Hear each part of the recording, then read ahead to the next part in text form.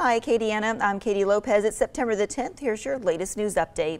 For the 20-year anniversary of 9/11, Acadiana will honor the lives and those who continue to work first responder jobs, knowing what others in their shoes have been through. Happening today in Opelousas, they will be giving out plate lunches to first responders to thank them for their service. And then happening on Saturday morning in downtown Breaux Bridge, they're going to host a 5K to commemorate 9/11. A significant part of this year's race is a Most Patriotic Award for the best costume, showing patriotism, and to also honor first responders with their own 5K category awards. And we have that registration info over on KATC.com. The Louisiana Military Museum will host a Patriot Day banquet in Abbeville tomorrow from 5 until 8. Now that event will be an elegant evening and will include a special 9/11 tribute, a catered dinner served by celebrity board members, and an hour-long patriotic musical performance by the National World War II Museum's Victory Bells. Auction proceeds and ticket cost will help raise funds to unveil a brand new exhibit that supports the museum's mission to honor our veterans and remember their stories. Many of us are frustrated with the nearly 80 million Americans who are still not vaccinated, even though the vaccine is safe, effective, and free. President Joe Biden is taking executive action to get more Americans vaccinated. His plan includes requiring vaccinations for all federal employees, but he's also eyeing the private sector. The Department of Labor is working on an emergency rule to require employers with 100 or more employees to require vaccination or a negative test once a week. UL students have 11 days to get at least one dose of a COVID vaccine. With next semester's registration starting November 1st, the university is recommending that students get vaccinated as soon as possible so that way they're able to register.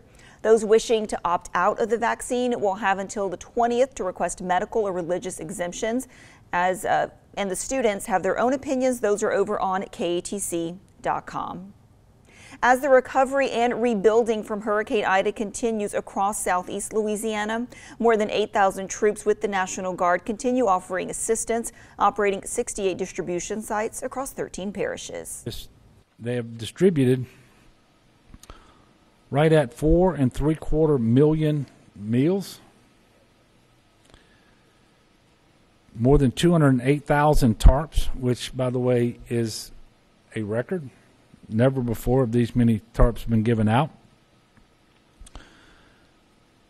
Almost 6 million liters of water have been distributed, more than 815,000 bags of ice, and 250,000 sandbags. 3 Acadiana parishes now eligible for the Army Corps of Engineers Blue Roof program. People who live in Iberia, St. Martin, and St. Mary parishes can apply. The program provides homeowners in disaster areas with blue tarps to cover their damaged roof until repairs can be made. You can find more information plus a link to apply inside of this story on KATC.com. And a reminder, if you or someone you know is impacted by Hurricane Ida, the deadline to register for some FEMA disaster assistance programs is this weekend. Ida survivors must inform FEMA of their needs by this upcoming Sunday in order to receive financial or rental assistance. And today is the deadline to join us in giving the joy of reading to a child. It's part of KATC's Scripps Howard Foundation If You Give a Child a Book campaign. Now, there are 2 ways that you can donate by either going to KATC.com/giveabook or texting KATC to 345-345. The books will be going to students right here in Acadiana. Again, the deadline to donate is today.